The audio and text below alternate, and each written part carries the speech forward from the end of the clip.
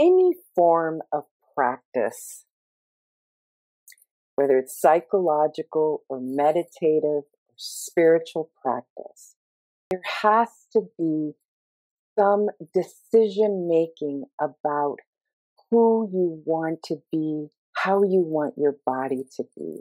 The moment that you're deciding, I want to learn how to manage my own reactions, whether it's with a therapist, whether it's with a meditative practice, whether it's with dynamic meditation, you have to go into this with a decision that you want that. You want to be able to calm your reactions. Right. Period. Okay. So this won't be helpful for people who don't want that. Okay. It just won't. Right. Right. This is an existential decision. Like, I want to learn how to manage how I feel. What does it take to put your life's work out there in a really big way? How much can I do with this one precious life? Welcome to The Selfish Gift.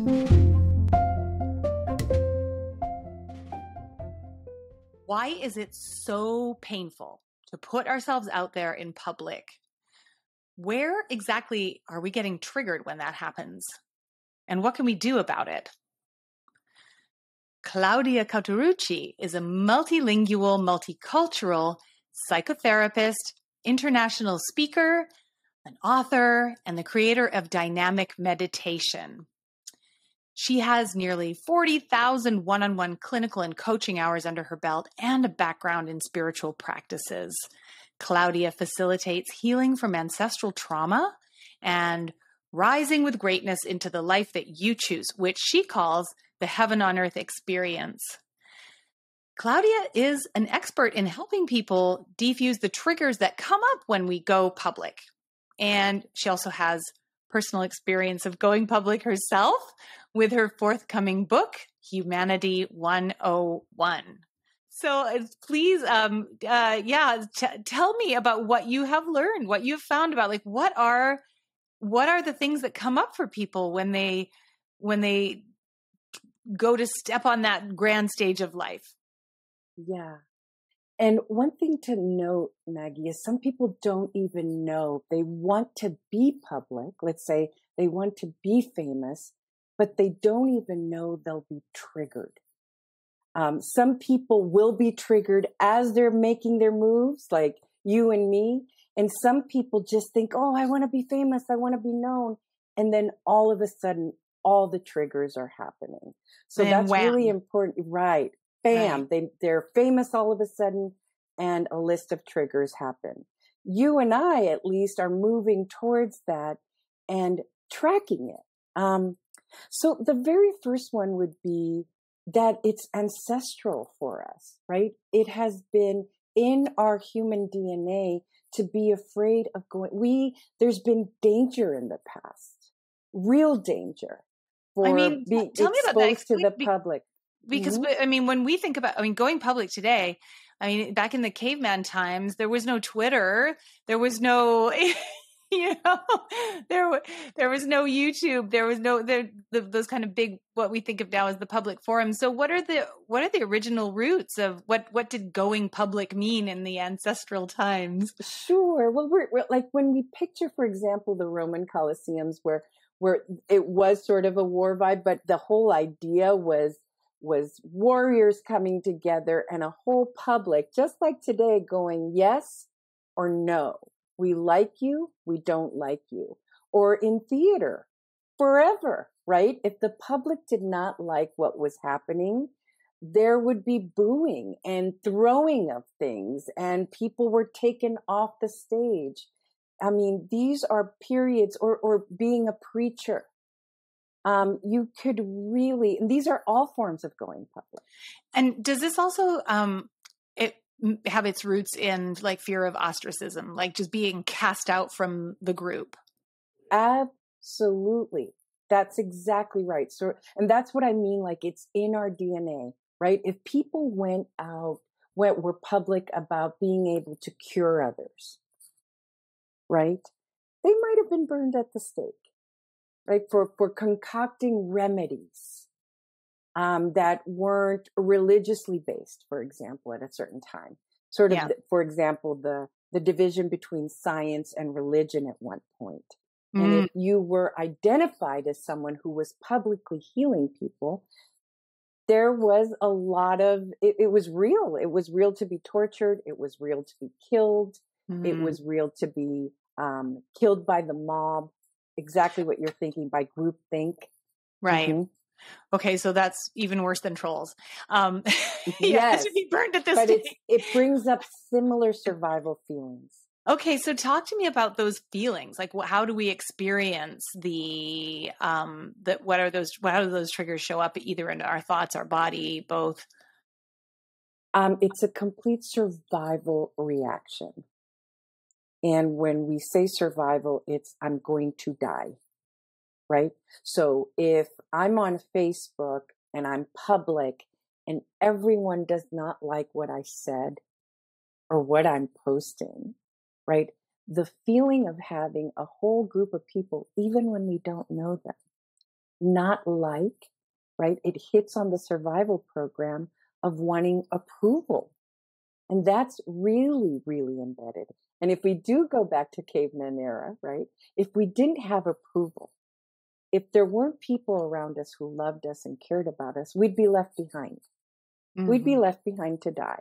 So this is in our human DNA, that it activates. If we feel that we are unloved, unsafe, it feels like we're going to die. So some of the feelings are panic, sweating, heart race, right? Obsessive thinking, ruminations, Dry depression. mouth. I know when I have to give a talk, it's always like, okay, I need a drink of water right here, right now. Dry mouth, heart palpitations, all that. Yeah, it's Absolutely. very Sweaty physical. palms. Yes. Because it feels like the body starts moving into survival, right? How I'm about to die is what it feels like. And of course, we know situations where teens become suicidal, right? This is serious stuff. Going public is serious stuff. And so even you highlighting it, Maggie, is so helpful because there's ways to track it and do this with preparation that might not feel traumatic when it finally does. And one of the things that we talked about earlier was also this idea about, okay, I want to go public, but also, does that mean that I'm going to lose my privacy? Like, that's the flip side to it, right? It's not about, it is about the fear of getting ostracized or judged or burned at the stake. But is there, tell me about the side of the anxiety that is about losing control over our image or just losing our privacy. Oh, that's such a good question, like losing control over our image, because I think one of the most basic human wounds and experiences is the experience of feeling misunderstood, even by our parents or our friends. Especially. Yeah. Exactly, right? So, or our group. So if something is taken out of context, if someone is misquoted, this feeling of being deeply and profoundly misunderstood is also activates survival programs, right? And so, for example, this whole idea with privacy, let's say you are having a hard time with your kids. Let's say one of your children, you're famous and one of your children is drug addicted. Let's say you're in the midst of a terrible divorce, which is painful enough, right? And to all of a sudden have this be available to everyone to decide to do this idea of likes and dislikes is really powerful and goes way back. To feel, and I think, again, the idea that some people, a lot of us want that. We want to be famous. We want to be recognized until you lose something as fragile and as valuable as privacy, right? So why do where does the urge and the yearning to put ourselves out there come from if it's so perilous? What are the the psychological roots of wanting to share ourselves with the world in a big way? Well, I want to say it is perilous, but there is a way to do it. Like everything else, like every form of evolution or expansion, that can actually garnish beautiful results. So I just want to say that we'll bookmark that. So we'll that it doesn't just feel scary to people. No. And I totally, I'm going to dig into like, okay, but what's the answer? Like, how do we get over the triggers? But first, like, I'm just sitting with like the way that we're describing it. It just sounds like a terrible idea. So, but I know that, I mean, there are genuine, wonderful, life-affirming reasons to put your gift out in the world. And that's what this entire podcast is about, right? So 100%. Let's talk about that for a second. 100%. So it's the same thing. It's the same survival program that gets active of wanting approval, wanting to be loved by many people, wanting to be cherished. That's one. And then we dip into the other survival programs, which is safety, right? So at least in our world, we know that if we're famous, we might make money. We might have a lot of safety in those ways. People might want us so much that they'll pay us a lot of money to have our gift in the world, whether that's performing or a book or being an athlete.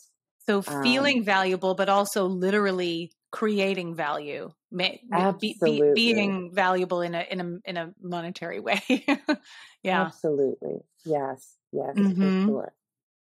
And I think part of what gets overlooked is our humanity along the way, and that in our humanity, we are humans that are imperfect. We are humans that have just the same needs, because part of the process of becoming public is that the person begins to rise, and it seems like they're rising up above everyone else, right? So there's adoration and idolatry, and you do this so well, right? But that can be a fragile place to be if there's no acknowledgement that we're all humans and we're all imperfect and we all have feelings and struggles and marriages and divorces and relationships. That's what begins to get tricky. Okay, so let's go back to the triggers and what to do about them. So, the folks listening to this podcast are interested in knowing how to put their gift out there in the world in a really big way. And, this conversation is highlighting a lot of emotional risks and the challenges and bumps that come along. So give us some tools and the antidote when we first create something or announce that we're creating something or unveil the thing that we created, and all of those feelings of, fear of annihilation, et cetera, that you talked about come up. How have you used dynamic meditation to help other people cope with that and not let it get in the way of them reaching their dreams? Well, one of the biggest tenets of dynamic meditation is that feeling all of this is normal across the board. Anytime we move into expansion of any sort. So I want to talk to your authors here and say, of course, anytime we evolve and anytime we expand, it's going to feel a little scary because it's unfamiliar. It's going to feel a little perilous. And that can be across the board of any type of form of evolution or expansion. Okay, so this is normal. We feel these things. And if we're going to expand, it makes sense to feel them, and it makes sense to know what to do with it, right? So very specific tools are having the truth inside of you as to why you want to share this. Like, what is the value you want to share about yourself or about what you're saying? like really anchoring in and grounding in that truth, right? And knowing that there are people who will like it and people who will not. And you're not for everybody. And that's absolutely okay, whether you're an athlete, a performer, an author, a public speaker. There's going to be people who resonate and people who don't resonate. But you know why you're doing it. So that's number one. Number two, any meditative or reflective practice that you have that keeps reminding you of why you're doing this, right? And we talked about dynamic meditation being one. Is this where you'd like me to be more specific about dynamic? Sure. Yeah. No. Well, yeah. Yes. Yeah. Is this a good moment to be? Yes. Yeah. So tell us how it works. Sure. Yeah. Well, dynamic meditation in general is just a compilation of all the tools that over the years I've garnished to help me in my clinical practice, but also just personally in calming my internal state down. Okay, so the things that work the best, and it's practical and it's portable so that you could do it anywhere at any time.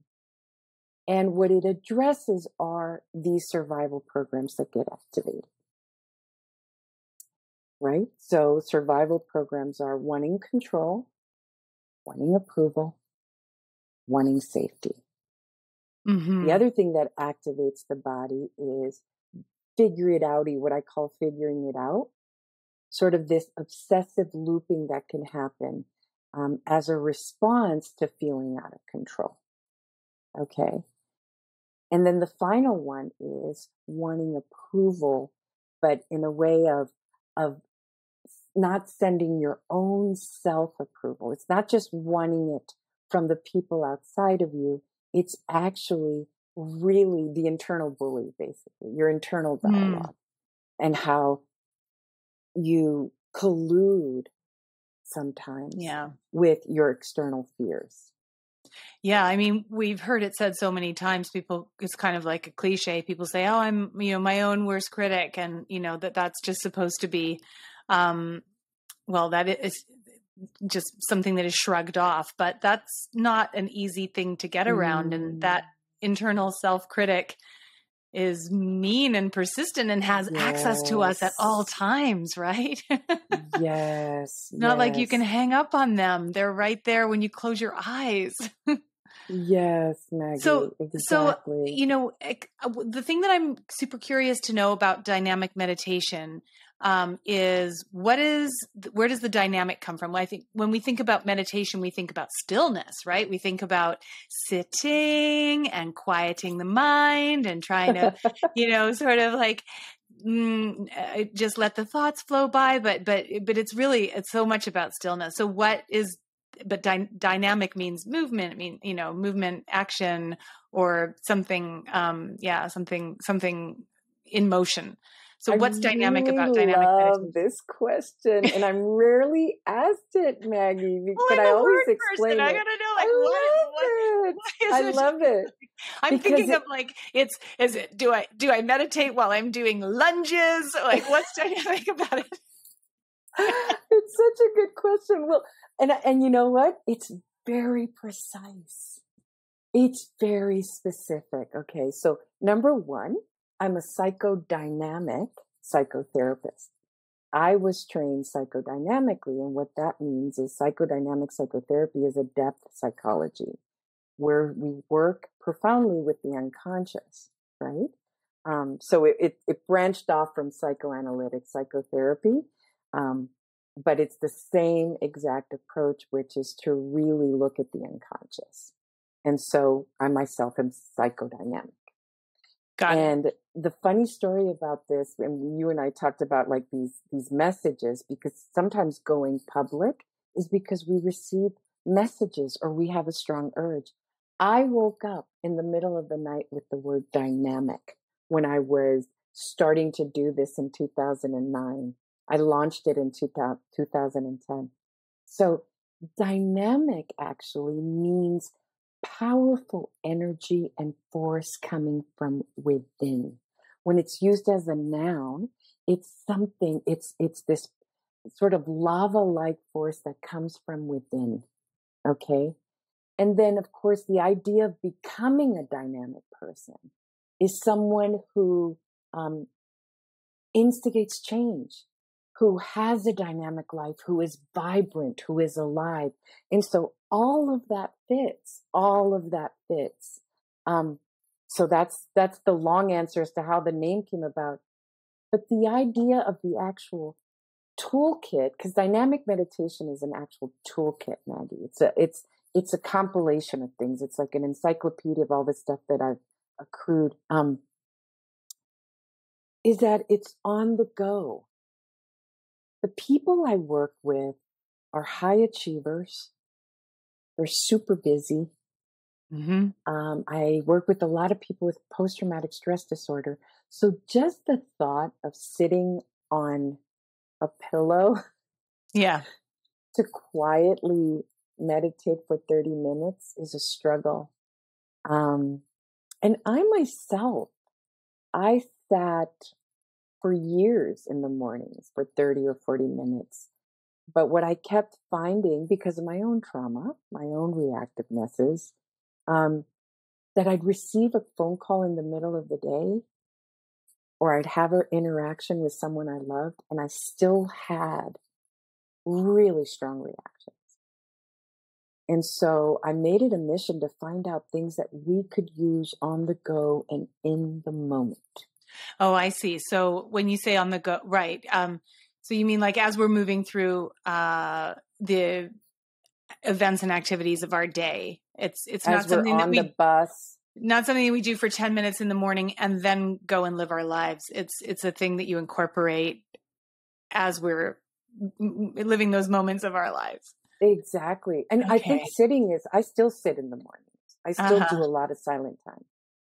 But I really wanted something that you could use, I always say, like, you see your ex somewhere and your heart starts racing and you get all of those reactions, right? Something where you could just go into a public restroom and do it immediately. Okay, so go ahead. How does it work? Yes. So it's a series of questions that you ask yourself. And there's different styles, but the main one, there's different things I pull on. Sometimes I do a grounding meditation. But you find a place, or even let's say you're at a board meeting, Maggie, because I know you're in a lot of meetings, and someone says something that you find a little triggering, or you can feel yourself start to constrict. Notice my heart rate getting up a little bit. Yeah. Mm-hmm. Correct. Or even if you're feeling it right now. Mm-hmm. So let's say you're feeling it right now. With your eyes open, what I recommend is that people start doing it with their eyes closed, because becoming the observer is a part of every meditation, every meditative practice, is the ability to look at yourself inside and be aware of what's going on.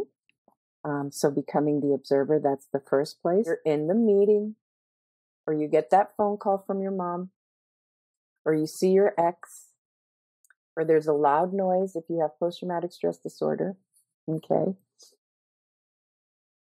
And you can ask, and you can do it with your eyes open. You can go into a public restroom. You can be on the bus, and you can ask yourself, what is this about? Is this about wanting safety, wanting control, or wanting approval? Those three are the survival programs. Now there's safety, control, or approval. Wanting approval. Mm-hmm. And those three questions were actually defined by a guy named Lester Levinson, who was a physicist in the 60s, because he identified that when we have that wanting feeling for safety, control, and approval, what happens is our body gets flooded with the energy of wanting safety, of wanting control, of wanting approval. Okay? Right. And it's an active survival program. Okay? Activated one. Can I let this go?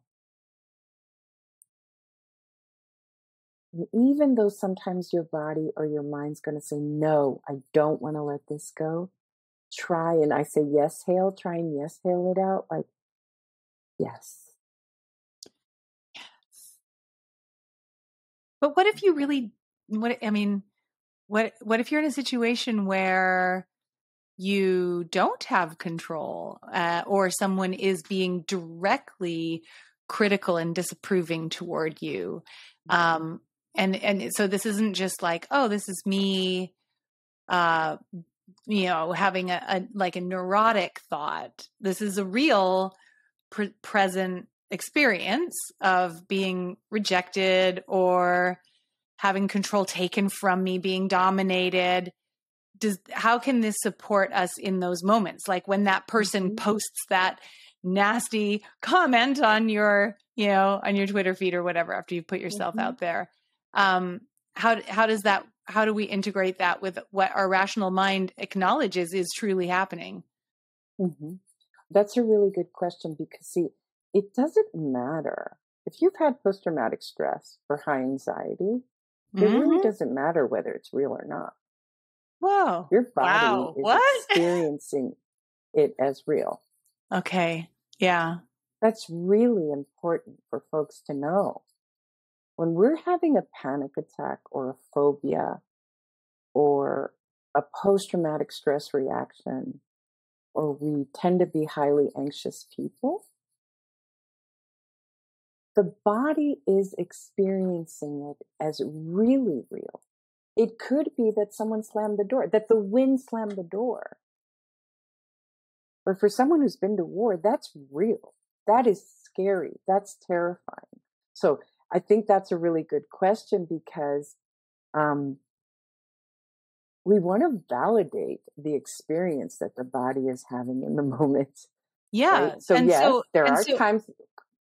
So if it is real and it's like, yeah, that guy's yelling at me right now and criticizing me and calling me names or accusing me of things that I know are not true, how can I use dynamic meditation to de-escalate my anxiety response and defuse my own triggers, even though it's not a slam door, it's a jerk who's literally like shaming me in public? How do I soothe myself through that? Sure. Well, the first thing for anybody with anxiety or having a reaction, and a real, in that case, like a very real reaction, is to make the decision to want to calm the body. Okay. And okay, so let's back this up. Any form of practice, whether it's psychological or meditative or spiritual practice, there has to be some decision making about who you want to be, how you want your body to be. And this is just across the board, whether you're going public or not, right?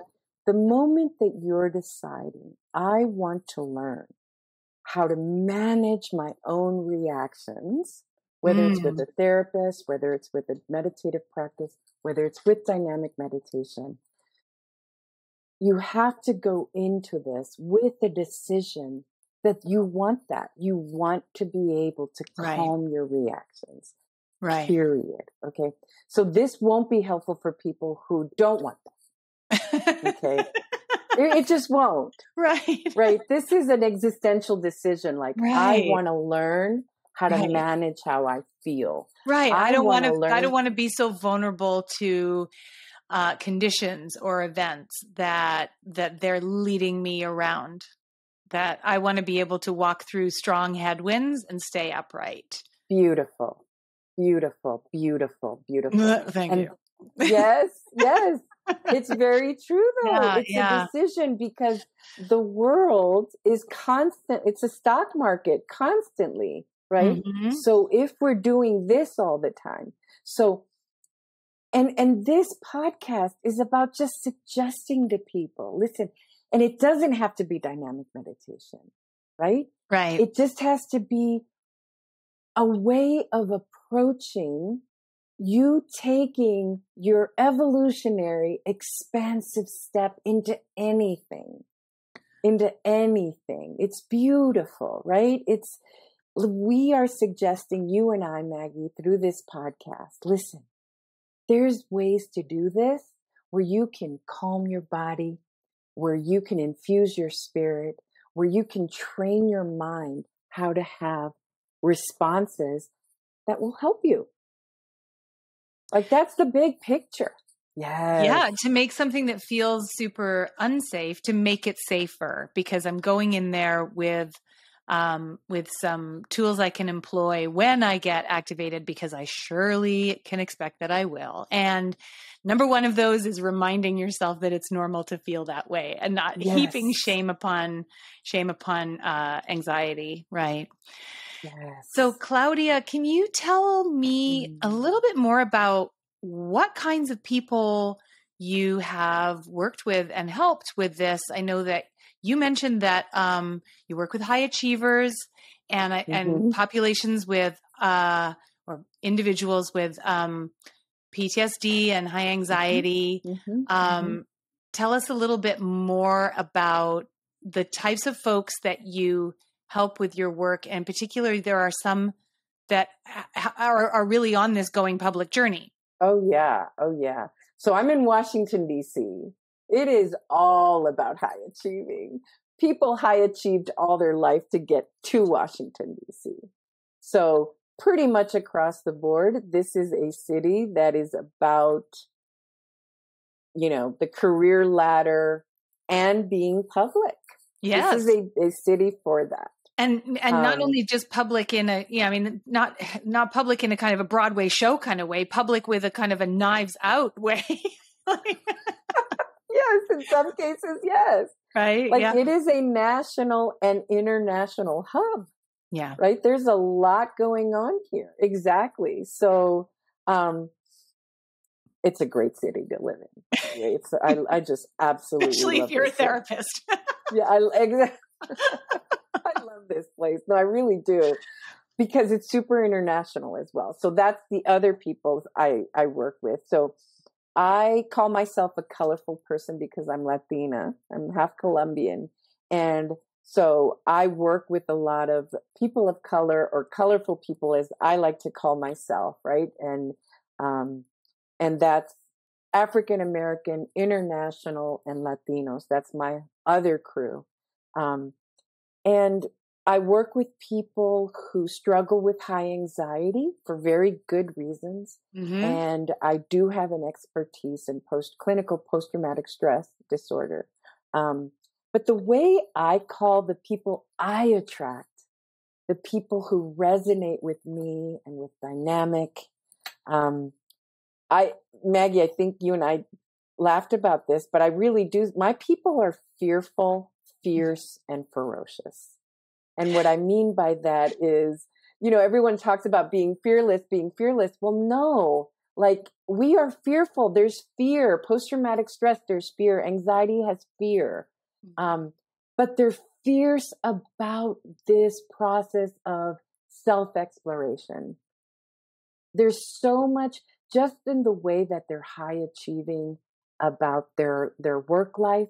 They're high achieving about their personal life. And about their healing, you mean? Yes, Maggie. Yes.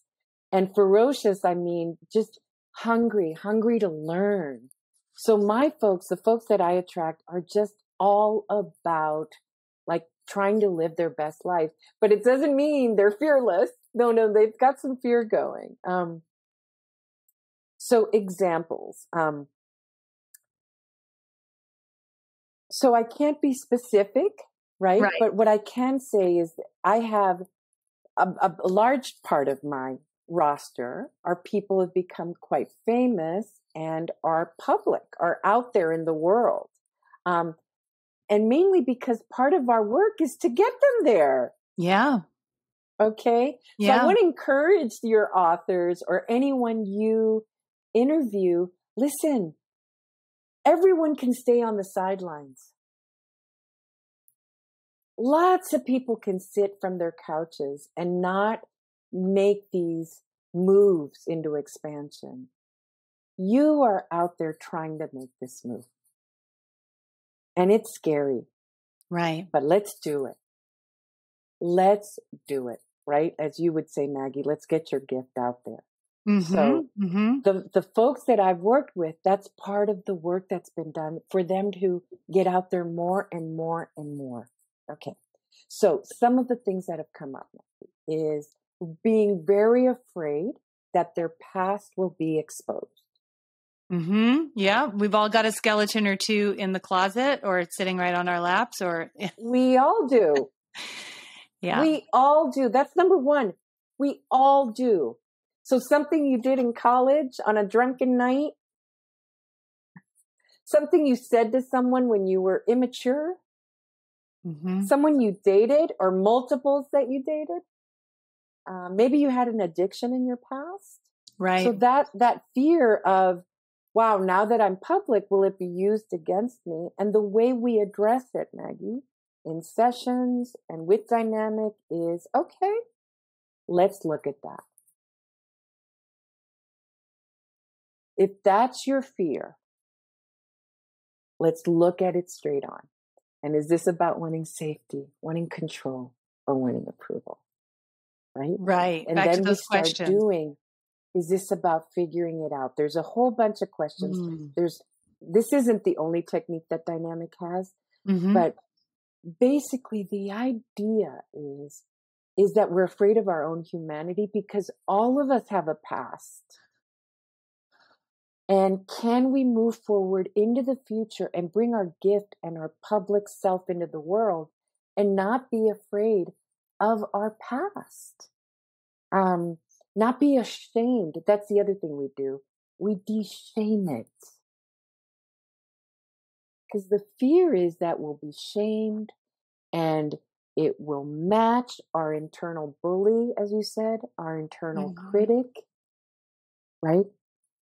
And what if we de-shame it first? We do massive work, mm-hmm. right? On quieting the bully. So we look at it straight on. This is where the ferocity comes in. This is where the fear, like, let's look at it. All right. Someone might come from the past and say, guess what? Mm-hmm. Let's work it. Okay. Yeah. Well, That's what you said example. just now really, really, really kind of floored me when you said we're afraid of our humanity or ashamed of our humanity. That, yeah, it's like, wow. I just wonder how many people get stopped in their tracks by that fear or that shame without even realizing it.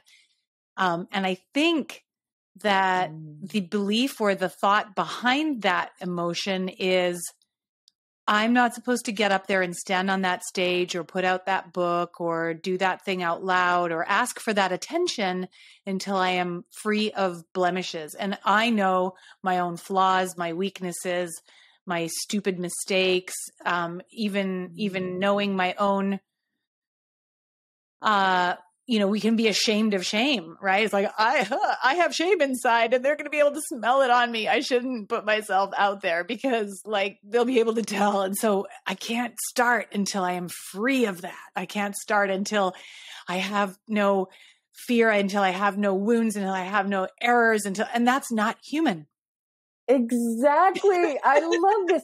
Actually, I really want us to pause on this moment. Right. Right? Yeah. It is our humanity to be imperfect. Yeah. So when we're high achieving, when we're overachievers, we fear our imperfection, and yet that's who we are. We're constantly imperfect. We're constantly making mistakes. That's how we learn. The whole life journey is experience after experience after. Sure, there's addictions. Sure, there's abuse. Sure, there's post-traumatic stress. Yes, that is humanity since day one of humanity. Right. So when the critic stands up and throws that shit at you, and it's like, look at this nasty shit. This is yours. You can stand there strong and go, yep, that's my shit. Exactly. I'm standing up here anyway. Exactly. Exactly. Right? I'm talking about parenting because this is the way I messed it up. Right. I'm talking about this. I'm sharing my wound about heartbreak because I've been married 3 times. Yeah. Like I have stuff to give you because of my wound. I'm in my first chapter in my book is called the wound is the gift. The wound is the gift if we work it. Oh, this makes me so passionate and alive because yes, we're human, we're blemished and beautiful. Blemished and beautiful. And that is humanity. So yeah, this, that's the other thing, right? This idea that we cannot be public until we're perfect. Oh, no. Yeah. The risk of being public is so amazing. It's so amazing. Okay. So you just said that, you just mentioned your book, and that reminds me that you are walking the talk on this business because this is you going public in a new way. And I know that, you've been going public for a while in various forms and with your workshops and your groups, et cetera, but now you're writing a book yourself. And so, yes. I suppose you don't have this problem, right? I suppose nothing's coming up. You're not getting triggered. You're absolutely triggered. Listen, okay, so my shares on and this is for everyone. The reason why, because I'm doing my own, imposter syndrome. In my case, and this is the point of my whole book is about this, right? So in the psychotherapy world, it can be very research-based and academically based and high intellectualism, which personally I love. I love to nerd out on all of that. I love being an academic and an intellectual, but I feel that in order for there to be parity, clarity, and availability to all of us humans, right? We have to talk about it in ways that come from the heart and that come from our own experience. So imposter syndrome is something I work with a lot. And imposter syndrome, all imposter syndrome is all the ways we didn't feel parented. All the ways we walk around in the world feeling like we don't know something.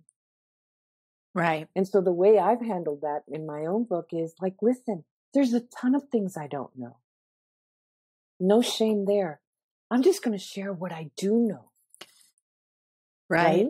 I'll share what I do know. And do you use your techniques? Are you finding yourself like when you sit down to write, are you, do you find yourself getting like, nervous or antsy or whatever, however it manifests in you? And then do you apply these questions? How does that look? How does that feel? Oh, absolutely. Absolutely. So one of the things that comes up for me is the whole fear of like, what if it's not liked? Right? What if it's not liked? What if I get the thumbs down? Okay. Right. So can I let go of wanting approval? Let's really talk about why, because everyone who's going to write a book or everyone who's going to go public will feel this. What if they hate my movie? Right. Right. What if I don't look right? Yeah. What if I mess up? Okay. What if nobody buys the what truth? I'm selling? Remember we talked about grounding yourself in truth. That's always going to be true. That people won't. There's a whole group of people who won't like it. There's a whole group of people that might hate it. Right. And there's a whole group of people that will respond to it. Okay. Right. The task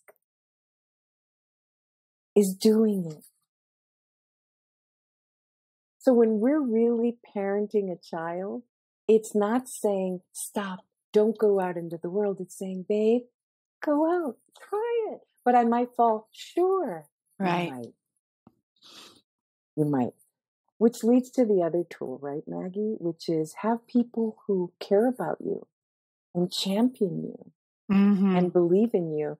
And that's, in psychology, we would call it where you feel securely attached. People who say, do it anyway. You might fall. Sure. You might mess up. Sure. There Right. might be people who don't like it. Sure. Right? So anchoring Or not just in that might, truth. will. They're will.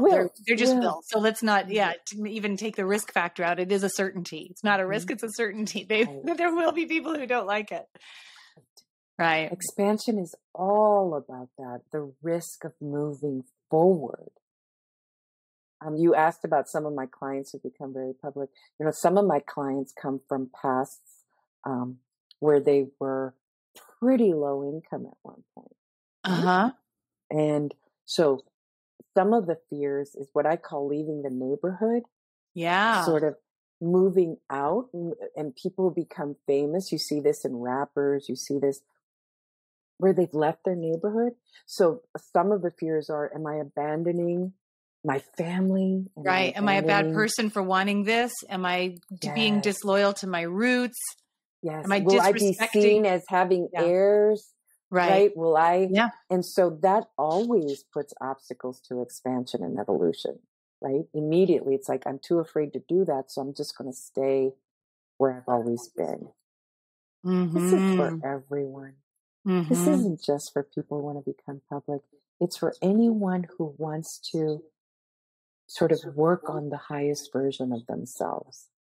Well, let's pivot to that now, because this seems like a good time to move into that side of the conversation, which is, this podcast is called The Selfish Gift, because it's not just a gift you give to others. It's a gift that you, the giver, benefit from, right? Like we share that thing that we are or that we have for reasons, some of which are altruistic, definitely, and about, service. Yes. And some of those reasons for sharing our gift are about fulfilling our own potential and feeling the joyful expansion of that, or about wanting to bring abundance into our lives, or about just the sheer pleasure of creating and seeing what we're capable of. So let's talk about that for a minute. I would love to know, first of all, your thoughts on how we can support ourselves to proactively move into that space.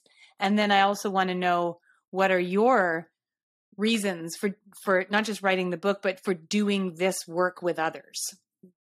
For sure. Yeah. So, I absolutely love the name of your podcast. I love it because it's true. It's so nuanced. It has so much in there, especially selfish with the capital S, right? Because that's like about the self. So my take and dynamic, so I call it a movement, dynamic re-evolution is all about the life journey, the arc of the life journey. And in the arc of the life journey, we are actually moving towards our highest, and I like to say our favorite version of ourselves, which sometimes can be different. Right? I Sometimes being my favorite version, right, is like cute and funny, right? Hang on a sec. Let's just back up a bit, because I did not mean to get a calendar notification just then. So you like to call it our favorite version of ourselves. I love that, because we hear a lot about living my best life or my best version of myself. But I love favorite because it takes the kind of good, bad qualifier out, right? It's just like, this is the version of me that I most strongly prefer. How can you call it best, right? Or less than best? Yes. Favorite is really, because you can be cute and you can be funny, and maybe you're cuddly, maybe your favorite self is, and highest is cool too, right? Yeah. Highest is cool too. But as we're moving towards that, we are moving. So I hold a belief that whatever it is that we're doing inside of ourselves has an impact externally. So if I'm healing, if I am trying to shed and understand my trauma, if I'm transmuting it and alchemizing it in order for the wound to be the gift, okay, not only will the people that I attract be there, it will resonate.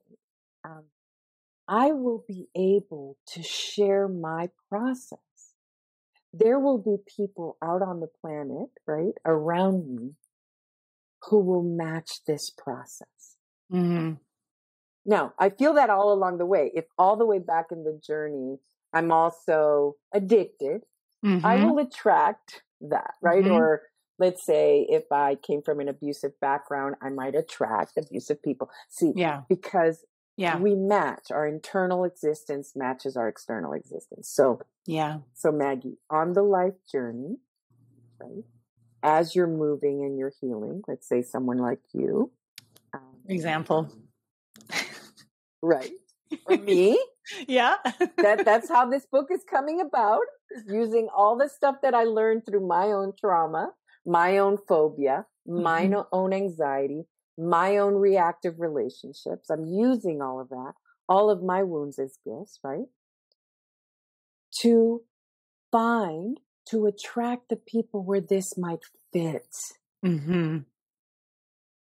So me embodying and possibly becoming someone who's done the journey, who's understood her journey, that might have an impact with others who are doing the same work. Right. So as we move into the big S. Yeah, the big S. Not the little s, but like really the big S is important. As I become more of me, more self-love, all of that, I'm going to be able to share some juicy, good stuff with the world. Yeah, that's something. And your whole podcast is that. That's your whole podcast. The way you're describing it, I almost feel like the word selfish should be hyphenated, because like we think of selfish as like being, well, that's a pejorative, that's a put down. And sure, selfish is not a good thing if what you mean by that is to be inconsiderate of others. But that's not what this is about. It's not selfish. It's self-ish. So my gift is about myself. My gift is self-related. It's self-ish. Yes. It's like capital SELF, then ISH in small letters, right? It is about the self, the capital S. Right. And the more you move into that, Maggie, look, you're a great example, right? You moving into your big self with this podcast and taking the risk. Look at what you're going to be able to do by gifting others with other people's work. Yeah. So there is like, I have a mentor who talks about the win-win-win, the win for me, the win for others, and the win for the planet. Right? There's a win-win-win that begins to happen when we actually move into our highest self, right? Oh, it's just so beautiful. The whole concept, right? The more I work on myself, the better mom I am. Right. That's the thing. That's like, and this is what's so ironic about it, because getting back to the notion of selfishness again, and I feel like we could have a whole discussion just on that topic, but I think that is also one of the stumbling blocks that prevents us from bringing our fullness out into the world, is this idea that like, oh, if I'm going to focus on my art really intensively until I finish this film or this album or this novel or whatever, like that's kind of a selfish thing. I have to block other people out and putting myself, or if I desire to live a really abundant life and I'm trying to consciously and deliberately, cultivate and grow a connection with an audience. And, if I want to grow my Instagram following, like those things don't happen by accident. I mean, maybe they sometimes do, but a lot of we're talking about the act of putting conscious attention toward that goal. And one of the fears that can get in the way is this idea that like, oh, that seems really selfish.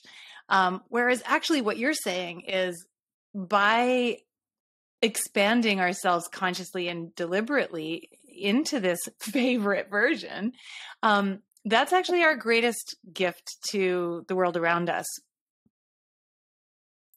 It's really true. If you think of it, I love your questions. If you think of it, the whole purpose of therapy or of meditative practices. I love them both. Or, Yeah.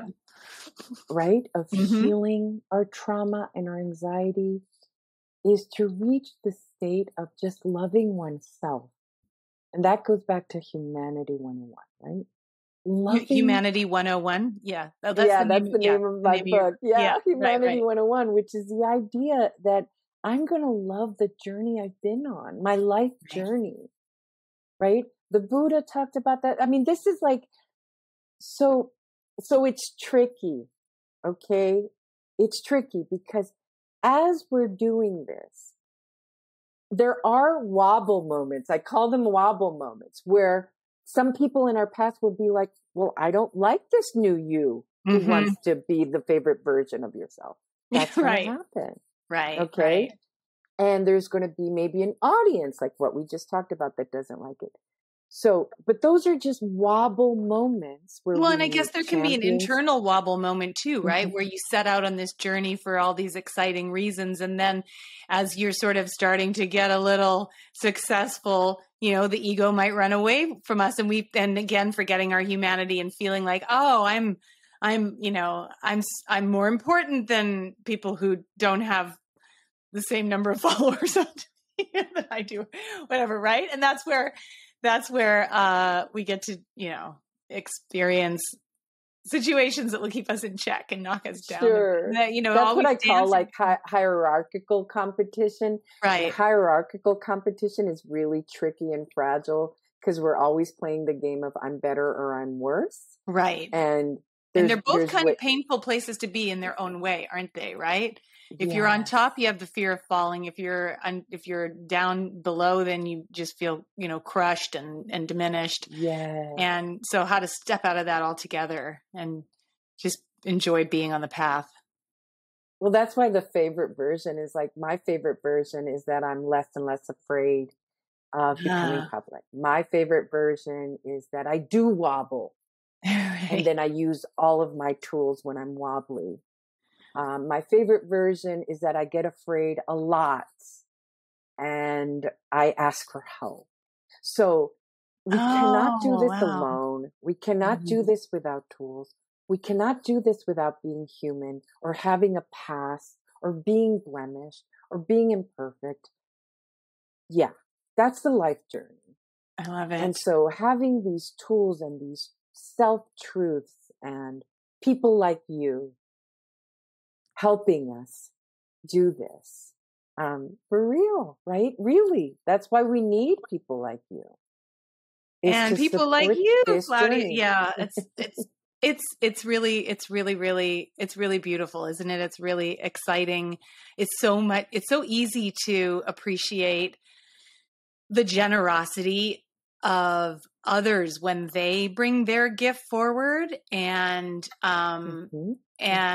it's important to remind ourselves that that's what we're giving ourselves permission to do as well. And that there will be those out there who love us, appreciate us, and want what we're selling. Well, I think I really love the way that I like, this is a tool, everyone. This is a tool. I like sort of calling it preferences. There's going to be people who prefer me. Right. Like they prefer the color blue, or they prefer to not eat meat. Right. And there's going to be people who don't prefer me. Right. And they have that choice. Right. They cannot prefer me because I am not resonating. I'm not a match to where they are on the journey. And that's totally fine. Right. I will be a match to someone on some journey in their life. Like the way all my teachers, dynamic meditation is all about the teachers along the way that I read, that I went to see, that really impacted me. Right? Like Lester Levinson, like the one I told you about, the survival programs, like that matched me at that time. Preferences. It's a really... Claudia, that is just so beautiful. I love it. There are so many fantastic gems in that conversation that I'm just going to look back on for a long time and really draw upon. I know that the book is still in the works. And Yes. in the meantime, where can people find out more about you, whether on social media or your website? Tell us where we can find you. Well, I am completely in the midst of a sort of rebranding, and all of that will be under my name, ClaudiaCauterucci.com. And Cauterucci is 1 R and 2 C's. Okay. And that's Instagram and Facebook and my website and my YouTube channel. All of it is ClaudiaCauterucci.com. And my YouTube channel, I started my YouTube channel for my clients. Mm-hmm. So that they would have me leading them through the tools at 4 in the morning. Oh my gosh. We wake up at 4 anxious. So we need a voice that we know. So that's how my YouTube channel started, was just for my clients. And are those videos also available to like anyone who wants to go in there or? Yeah. Yes, okay, now great. they are. So if you're listening to this and you want to experience Claudia speaking to you soothingly in your ear at 4 o'clock in the morning, 4 o'clock in the afternoon, or any old time of the day or night, find her on YouTube at Claudia Cauterucci with 2 C's and 1 R.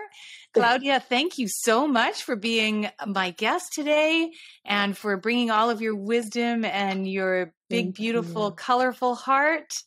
Yes. Yes. I want to tell people who are listening, do it. Even if it's wobbly, do it. Move into your own evolution and your own expansion. Thank you, Maggie. Wonderful. So much. Thank you so much.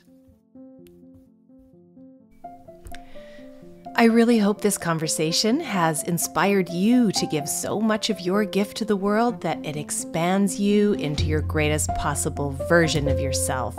Remember, it's not selfish just because we also benefit from it. And here's where I get to make a selfish request. New podcasts need all the help they can get. If you enjoyed this episode, please rate the show and subscribe to us on your favorite platform. Don't forget to follow us on Instagram at Selfish Gift Podcast. And send me a DM. I'd love to hear how you're sharing your gift with the world.